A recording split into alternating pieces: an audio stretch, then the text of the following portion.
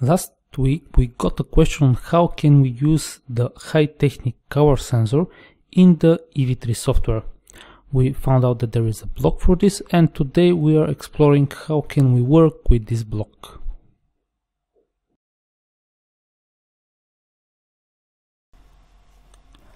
First, you have to download the high Technic EV3 cover sensor block. You can do this from the high Technic site, go to downloads, and from downloads you choose Mindstorm's EV3 programming blocks, and from there at the bottom you see the high Technic EV3 cover sensor block. Now you download this, it's a zip, and you save it, for example, somewhere on your computer. Then you open the EV3 software and you go to Tools, Block Import Wizard. Now I've already imported this block in my software, but if this is your first time, you click to browse, you find the folder with the zip file where you extracted the zip file, and in this folder you see a file called htcolor ev3b from block. You select it, open, import, and on your side here at this step it will just import. In my case, because the block is already existing, it says that it has to overwrite it. I don't want to overwrite the block. And then you restart the software. After you restart the software, you have one new block in your sensors section. This is the high Technic cover block. Now the question that we received is, how do you follow a line with this sensor?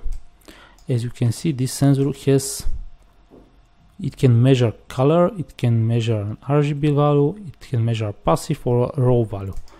And one of the very simple ways to follow a line is to follow a line by moving the motors depending on two states. It's a simple program that goes like this. In a loop, we measure with a color sensor the color that the sensor detects. If the color is black, we move one of the motors for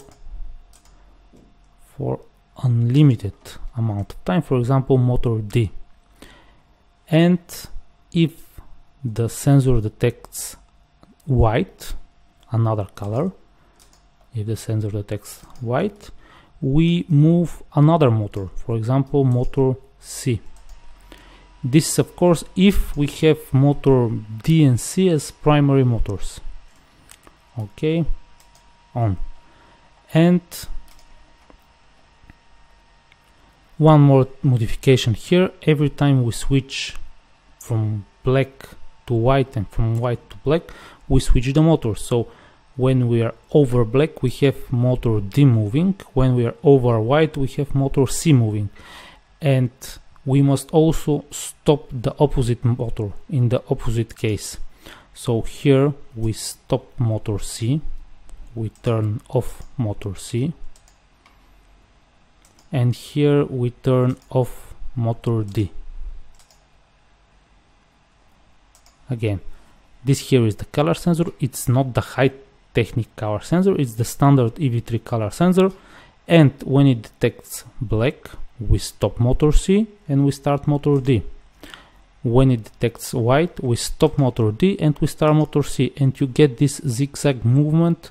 It's very most of the people working with Mindstorms are very familiar, because this is the simplest way to follow a line.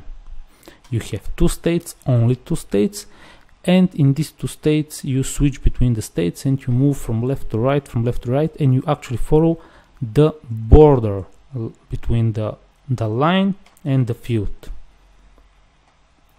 Now the question is, how do we do this with the high Technic sensor? Unfortunately, we don't have a high Technic sensor currently, so we cannot experiment with this. That's why we are only guessing on how it should work, and I welcome any comments on whether this program actually works when you download it to your softwares, to your robots. We follow the same principle. So it's the color sensor again returns a color, and it's a number. So as you can see, the high Technic color sensor, it can measure color and it returns a number. And this number, if I assume that for black we'll have, let's say 10, or for white we'll have 20 or 1 or 2, and we'll have different numbers for the different colors. I don't know what are the numbers for the different colors, but I'm sure that for different colors we get different numbers, which is basically the case here. Different colors black, different color white. Now if we make this switch not dependent on the color sensor but on number, we can just implement the line following with the high Tech sensor, as we take an input from the high Technic color sensor. And then if the high Technic color sensor returns 1, let's say that this is black, we again stop motor C, start motor D. If it returns white, which is let's say 6, we stop motor D, we start motor C. And this is I assume, again, we don't have the sensor so that we can test it. I welcome any comments if you can test it and say whether it works, but this is a very simple way to follow a line with the high Technic color sensor in the EV3 software. There are also other ways which we'll probably explore when we are able to have this sensor with us so that we can experiment this. But we also have we can measure an RGB, we can measure passive and raw, which would probably give us more details on what exactly is the color underneath the sensor, and we'll probably have a smoother line following. Again, you can find this program below in the materials.